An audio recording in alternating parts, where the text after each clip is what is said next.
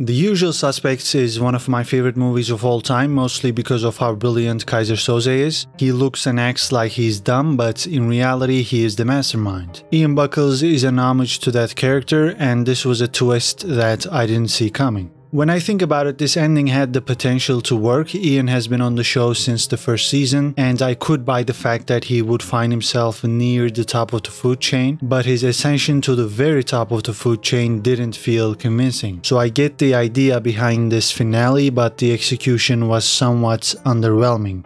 Hi there mate, how's it going? It's Benja here, and this is a breakdown and review of Line of Duty Season 6 Episode 7. I can't believe we are here. This went by quick, didn't it? The finale starts with Steve and Kate discussing what they're gonna do about Ted. Ted told Lee Banks about an informant in their organized crime group units last season, which caused John Corbett's death. Feeling sorry, Ted gave the OCG money he got under false pretenses to Steph Corbett, John's widow. Steve and Kate confront Ted and tell him they know about all of this, and Ted says he leaked the information about an informant in order to bring in John. Ted wanted to lure John out by doing this. He wanted John to leave his undercover duty, but as we all know, things went sideways and Ryan Pilkington killed John. I thought that was the end of it. I didn't think this topic would come up again in the finale, but it did. Right towards the end when Ted bid farewell to AC-12. By this point, Ted knows that the Central Police isn't going to investigate institutional corruption, so he admits his wrongdoing to Carmichael. He tells her about John Corbett. This was probably the only clever moment of the ending because Carmichael can't investigate Ted. Ted knows that, and so does Carmichael. This new anti-corruption unit isn't interested in high-profile cases, and investigating Ted would certainly attract unwanted attention, so it looks like Ted gets off scot-free. Earlier in the episode, the murder investigation team finds a strongbox under the floor of the gun workshop, which confirms that Carl Banks murdered Gail Vella. We already knew this, but now the police have proof. Then it is confirmed that Marcus Thurwell is really dead, and it turns out he wasn't sending anybody any messages. He was just a proxy for someone in the UK. The messages were coming from there, and Thurwell's setup was rerouting the messages.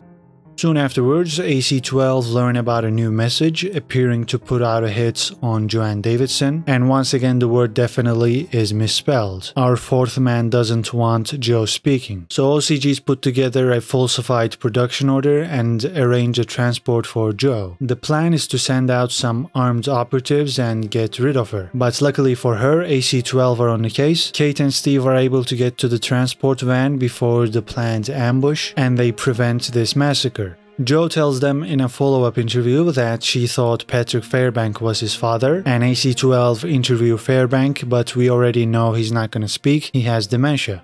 Just when Ted is about to lose his mind, they catch a break thanks to cybercrime, and it is revealed in a painfully slow manner that Ian Buckles was the fourth man. We spend around about 8 or 9 minutes before we actually see Ian on our screens. This is what I was talking about. I thought this wait was completely unnecessary because from their reactions, it was obvious that it was Ian. So I really don't understand why they had these slow shots before showing us Ian.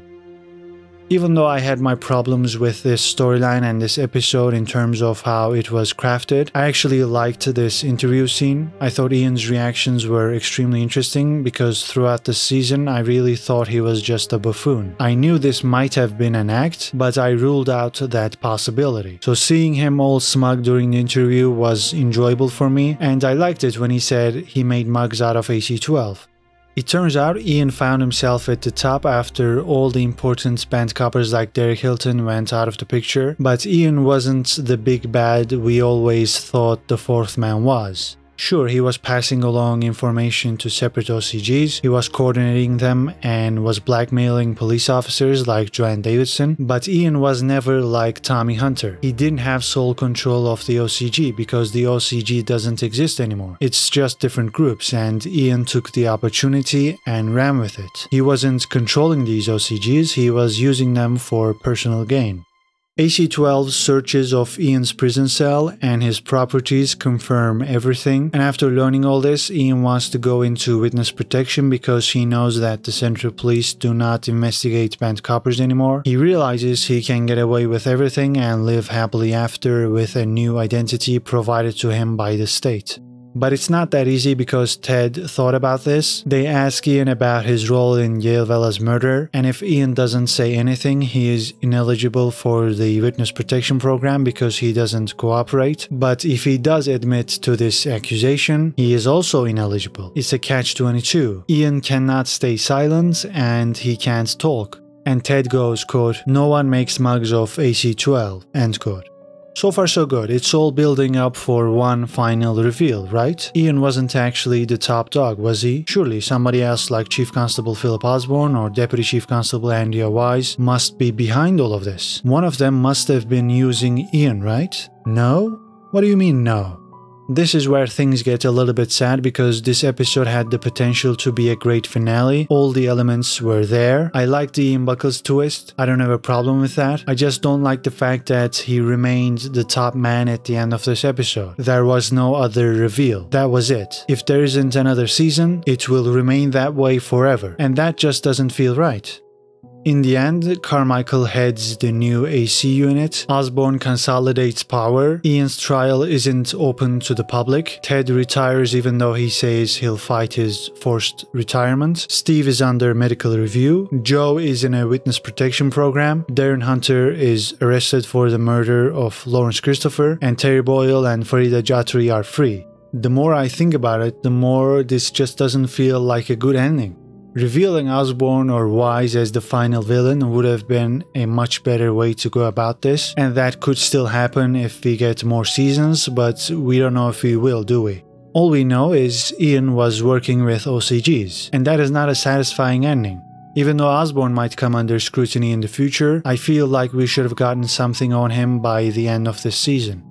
I don't think that the Ian Buckles angle of this episode was the actual problem. I think the real issue was not building on that great twist. The writers tried to show us the institutional ineptitude of the Central Police and how they were constantly infiltrated by OCG operatives and how those operatives rose up the ranks because this police force as an institution failed. I get that message, I don't mind it, but I think the message would have worked even better if we had the additional twist that Wise or Osborne was the highest ranking corrupt officer.